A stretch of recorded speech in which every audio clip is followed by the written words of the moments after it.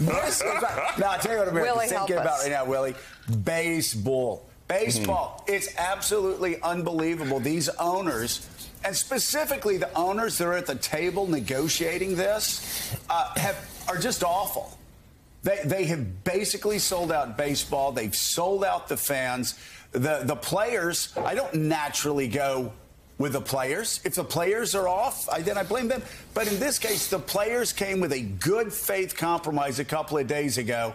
The owners told them to pound sand, those 4 owners that are at the table, and they're horrid. They don't give a damn about the game. They don't give a damn about the sport. And they're basically telling the players, screw you guys. We don't care if there's not baseball in April. We don't care if there's not baseball in May. Screw you guys. Screw the fans. We don't love the game. We're just going to sit here. I mean, it's such a disgrace. After fans have sat through 2 years of COVID-shortened seasons, now the greed of these owners at the table is driving baseball into the ground. Well, I would like to say first, I hopped on the internet here in our studio at 30 Rock without incident this morning. You'll be happy to hear that. Really gets Just a bang, easy access on Must the laptop. be nice. It was great. But you're right. This is incredibly short-sighted, incredibly greedy. We could get into the arcane details of what they're fighting about, but at the bottom line, it's about money. There's a big pot of money. Baseball's doing pretty well. The players feel like, okay, if you guys are making that much money, we're the players. We'd like a share of that money, a greater share than we have right now. You're right. There was a good faith offer put out by the players. The owners have rejected that, and now opening day of the baseball season is going to be pushed back. It is pushed back already as of yesterday when they couldn't reach a deal, Jonathan Lemire. And we've talked about our kids who, you know, there are a lot of kids who are on the fence anyway about baseball, given all the entertainment options. Your kid's up trying to watch a Yankee game, and it's 9:30 at night, and it's in the 4th inning, and they sort of lose track of it. It's hard enough to keep people with baseball right now.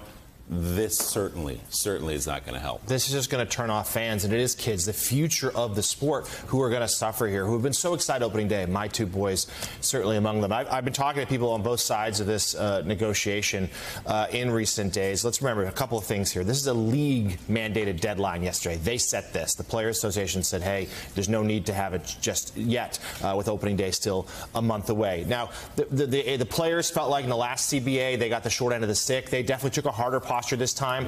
Scott Boras driving a lot of this. Max Scherzer, his top client, at the table as well. But Joe is right. The owners here, it's hard to not put most of the blame at their feet. A lot of the small market owners, in particular, who I have been told have said they'd be okay with no baseball in April because they don't make that much money in April anyway, because they have a hard time drawing fans to the ballparks. They're willing to throw away a month of the season potentially.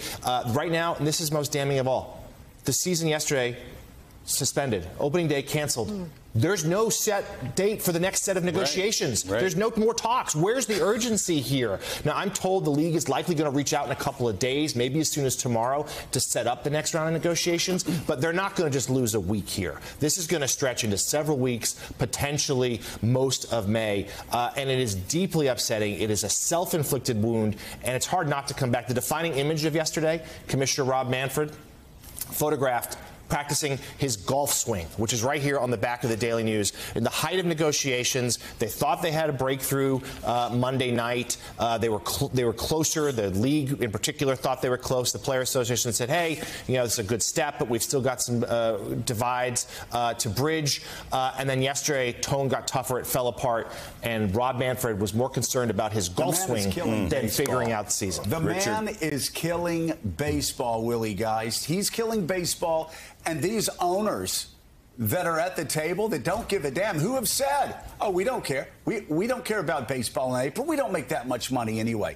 They're a disgrace. Manfred's killing baseball. These owners that they have put at the negotiating table that don't give a damn about the fans are killing baseball. We sat around and talked about the NFL every day for a couple of months. Yep. And why did we do that? You know what? Because our kids were awake. You're exactly right.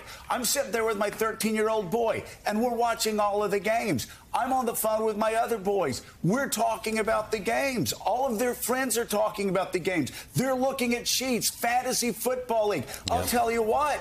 Football, the NFL, for all of its problems, everybody's going to be waiting for opening kickoff next year. With baseball, like seriously, you know, people like Barnacle and me, You know, it's a health crisis every time the Red Sox make it into the playoffs because we got to stay up too late. But guess who else is not staying up late?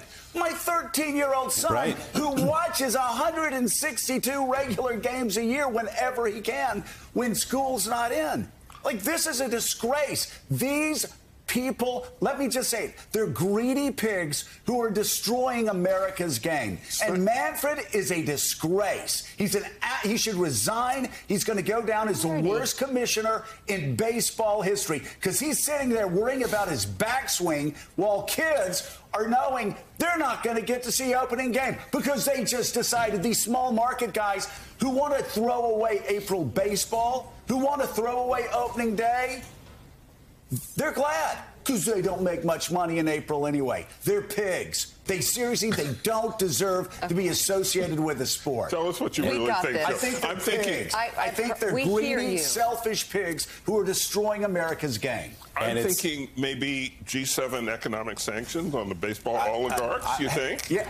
And Willie, how about putting some owners at the table who actually give a damn about the sport? Yeah, that might be a good idea. I mean, Richard Haas, is there anybody in that room who remembers 1994 and the damage that was done to that game, that long lockout, how long it took and how hard they had to work to dig out from under that, to get fans back in the ballpark, the lengths they went to. And this, again, is coming at a totally different time for young people. I don't think the owners appreciate this. I don't think Major League Baseball appreciates this. They'd rather be playing Fortnite than sitting up watching a Yankee game until 10 o'clock at night. I actually think this is risky for baseball. Oh, yeah. It's 2 years of COVID. People have lost habits. This is a chance to basically get off your electronic toys, get out and do things again. Yeah. And I think this is stunningly short-sighted about losing a generation, not reinforcing, if you will, the baseball muscle or habit. It won't be America's game. If people learn to live without it. Well, it's not. Football is. Football or basketball, what have you. But this is just stunningly short-sighted. You almost could have made the opposite argument. Forget about the details of the financial things now. We got to get the game back. We got to reestablish the habit of going to baseball games. And that's what's being lost here. This is stunningly short-sighted. You know, Gene Robinson, when we were growing up, what did we do? We'd get our gloves, we'd go out with friends, we'd play baseball every day. Exactly. It was America's game. We would go around pretending we were Hank Aaron or Willie Mays or you name it, Willie Stargell or you know, by the 76, Mark the Bird Fidrich. I remember America stopped that night when Mark the Bird Fidrich went out on the mound on Monday Night Baseball. I mean, baseball was a game. They're destroying baseball for our children. It was America's game. Willie is right. It is not America's game now. I mean, it just isn't. Football is. Basketball probably is second. I mean, and baseball is hurting itself. Richard Haas is absolutely right. This is more than a missed opportunity. This is self-harm. But there you have it. I mean, it's self-harm, and so it goes down another notch. Okay.